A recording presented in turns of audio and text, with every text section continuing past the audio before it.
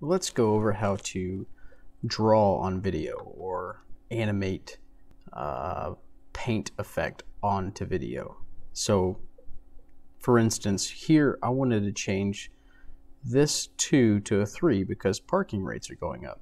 So how can I erase this and then draw something on while the video is playing?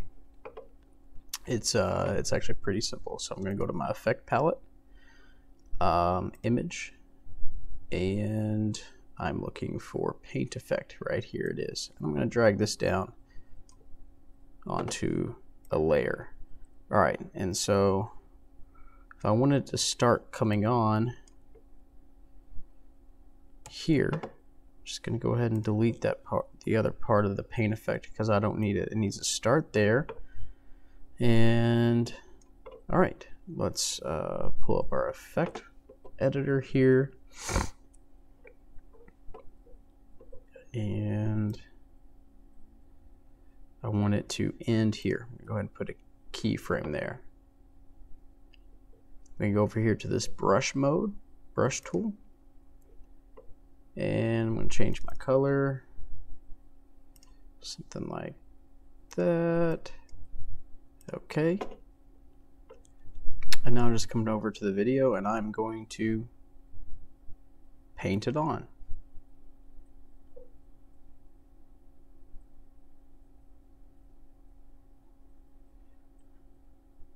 Alright, so I just click and held down the entire time, and as you can see, it's on there, but it's on there the whole time. I actually want it to animate on, so how can I adjust that? I'm going to go back up here to effect mode and select the arrow, and I'm going to select this, what we drew on. I'm going to come back here to the keyframe where I want it to start, and I'm going to set my path to 0.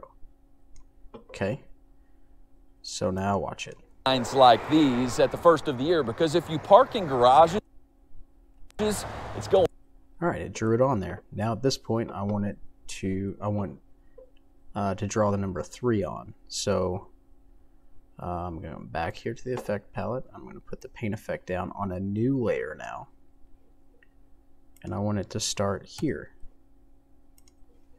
Delete the beginning part. Okay. Effect, paintbrush.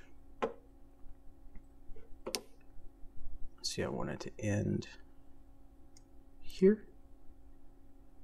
Come back to the beginning. I'm going to change the size. Change my color. Just going to do the same thing again. I'm going to draw the 3 that I want to put here.